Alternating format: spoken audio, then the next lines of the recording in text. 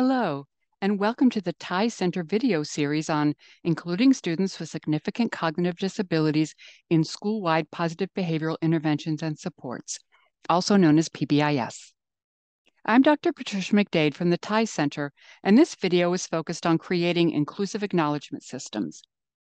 The image on the screen depicts a group of students with and without disabilities together in a school hallway, smiling at the camera. In this video, I will provide you with some strategies to include all students in Tier 1 PBIS acknowledgement systems. The image on the screen depicts a group of school-age children with and without disabilities on a playground. As a reminder, there are 5 components of Tier 1 PBIS. 1. Establish a leadership team. 2. Collect and review data. 3. Create clear expectations. 4. Teach expectations. And 5. Create an acknowledgement system. Component 5 refers to the creation of a system to reward students when they demonstrate the specific behaviors that reflect the school's PBIS behavioral expectations. Schools often create systems using tokens based on their school mascot, such as wolf tracks, or their school names, such as Bartlett Bucks. These tokens are then presented to individual students or groups of students on a daily basis by a wide variety of adults. In inclusive acknowledgement systems, all adults distribute tokens to all students, including students with significant cognitive disabilities.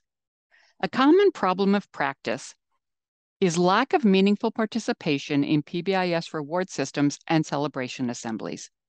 Research tells us that students with significant cognitive disabilities are often included in acknowledgement assemblies. However, their participation is not always meaningful to them, especially if they do not participate in the school's Tier 1 acknowledgement system.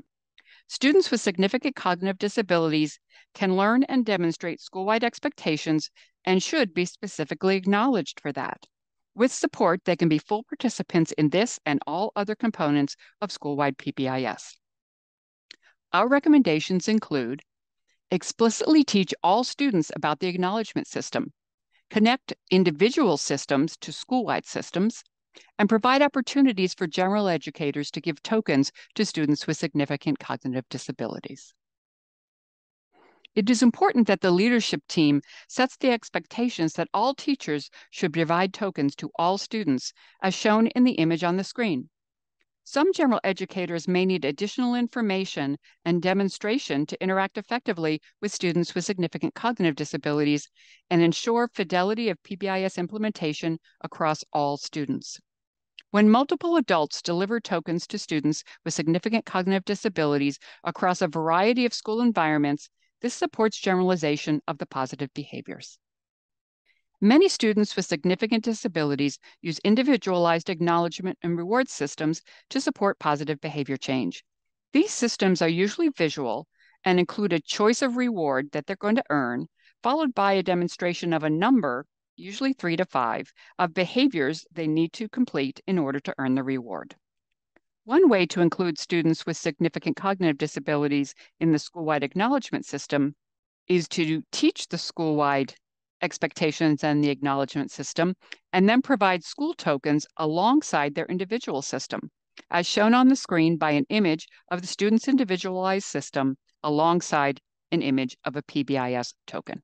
Another, perhaps more meaningful way to include students with significant disabilities is to use the school tokens as part of their individual reward systems. If the student is motivated by the school tokens, they can serve as a reward, as seen in the image on the left. Another strategy is to use the school tokens in place of the student's individual tokens, as shown in the image on the right.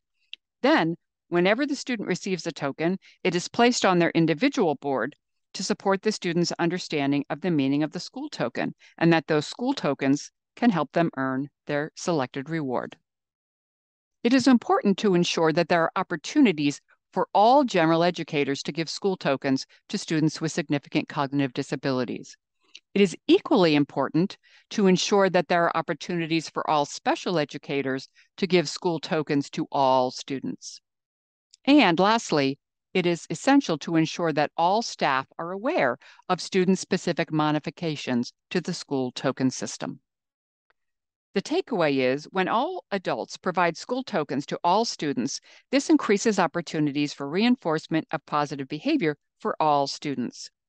Increased opportunities for positive reinforcement for all students is especially beneficial for students with significant cognitive disabilities who may need more practice opportunities to learn new behaviors and to generalize these behaviors with all school staff across all school environments. Thanks for watching, and don't forget to check out the other videos in this series.